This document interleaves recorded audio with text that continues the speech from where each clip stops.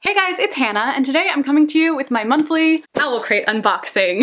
I'm an OwlCrate rep, so every single month I do an unboxing of their lovely boxes, and that also means that I have a coupon code that you guys can use, which actually just went up, which is really exciting. So it used to be that you could get 10% off if you used my code CLOCKWORK, but now you can get 15% off if you use the code CLOCKWORK. So if you haven't tried OwlCrate yet and you've been kind of wanting to pick up a box, you can now get 15% off of your first one. And I gain nothing from that code, it is just something for you guys if you're interested in trying it out for yourself. But I'm super excited to get into this month's box. I actually don't remember what the theme is this time. I haven't looked at it in a while, so I feel like I'm gonna be totally surprised. I think it's dystopian, but I don't remember the theme. We'll see. I was right, it is dystopian. This month's theme is Make It Out Alive, and there's like a mysterious jungle or forest or something in here, which looks super eerie and kind of reminds me of the 100. All right, so the first thing that I'm seeing here is wrapped in bubble wrap, and let's open it up. Okay, this is so cool. It is a bath bomb, and it's a faction bath bomb made exclusively for OwlCrate. Okay, so I just read the little thing that describes it, and it is Divergent inspired, and each one has a charm inside of it, and you don't know which charm you're gonna get until you use the bath bomb, and it sorts you into a different faction, like from Divergent, which is really, really cool. That's so exciting, and now I just really want to take a bath and use this. Oh my gosh, the next thing that's in here is so funny. It is a sleep mask, and it's a zombie sleep mask that says, block out the sun and sleep like you're dead, which sounds like a fantastic idea. But honestly, like, this is kind of horrifying, and like, can you just like picture someone sleeping like that?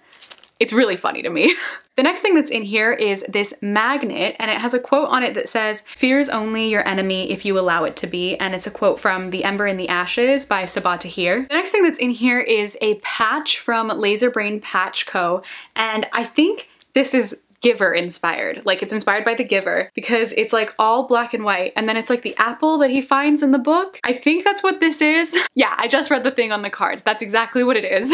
But this is so cool. It's one of those iron-on patches that you can put on a jacket or a bag or something, and again, it's an OwlCrate exclusive. The next thing that's in here is this double-sided bookmark that has quotes from Sarah J. Maas's A Court of Wings and Ruin. This side says, "Remember that you are a wolf and you cannot be caged." And the other quote says, "You do not fear, you do not falter, you do not yield." Wait, okay, there's a book in here, but I'm pretty sure this is not the book of the month. This book is New World Rising by Jennifer Wilson, and this is just another book that they're including in this month's box because it's not their main book. It's published by Of Tomes Publishing, and it is a dystopian that follows the story of this girl named Phoenix who is trying to survive her dystopian world. And I just think it's really, really cool that they included a second complete, like, finished copy of a book. That's really awesome. The next thing that's in here is the OwlCrate exclusive pin that they have in every month's box. This one is just the same design that is on the card. And finally, the book that is in this month's box is The Sandcastle Empire by Kayla Olson. I've seen pictures of this book everywhere on social media, and this is an OwlCrate exclusive cover actually, and I really, really like this cover. Honestly, I think I like this cover more than I liked the original cover. From what I gather from the synopsis, it follows the story of this girl named Eden